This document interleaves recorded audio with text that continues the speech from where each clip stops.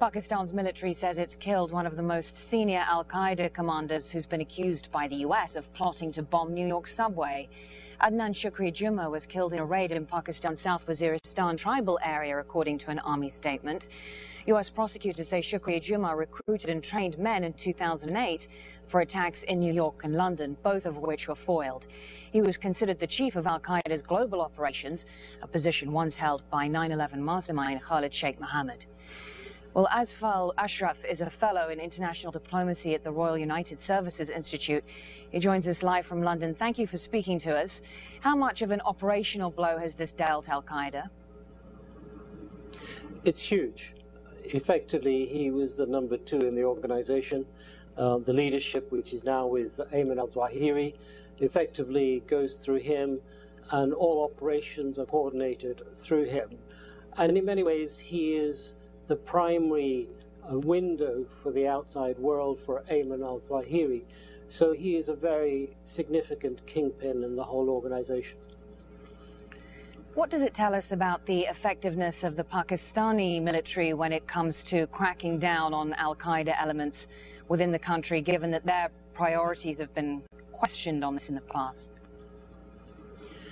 Well, this is significant in that this is probably one of the first few examples of a senior AQ commander being killed by the Pakistanis. Most of them, particularly most of the operational commanders, have been killed or captured primarily with either US direct involvement or indirect involvement of the US. So this seems to have been a very much a Pakistani-led operation, a very successful operation. They killed not just him, they also killed one of his aides and have captured 3 or 4 others, which obviously provides a great deal of intelligence possibilities for unlocking and capturing other key individuals and possibly getting to Ayman al-Zawahiri himself. And of course, this operation took place in the South Waziristan region in Pakistan, which has been considered a sanctuary for al-Qaeda and the Taliban.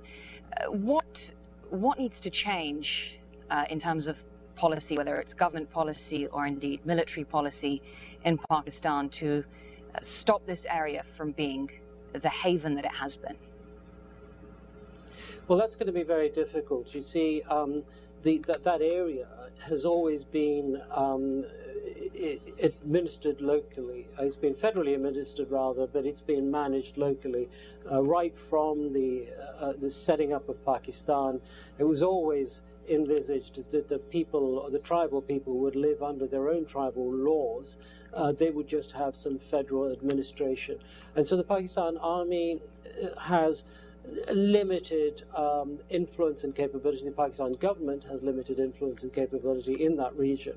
And the policy has always been blowing hot and cold. Occasionally we have these very determined drives by the Pakistan Army into these areas, but they often fizzle out and the militants are able to survive and redeploy. In this particular case, it's very interesting. General Asim Bajwa, who tweeted the capture of the al-Qaeda commander, also subsequently tweeted the fact that the Chief of the General Staff had declared that this was going to be the first of many, and that this would not be a safe haven for terrorists. So it'd be interesting to see if this was just a rhetorical statement or it represents a very determined and strategic push to get rid of al-Qaeda and get rid of other militants in that region. We can only wait and see what happens. Asfal Ashraf from the Royal United Services Institute in London, thank you.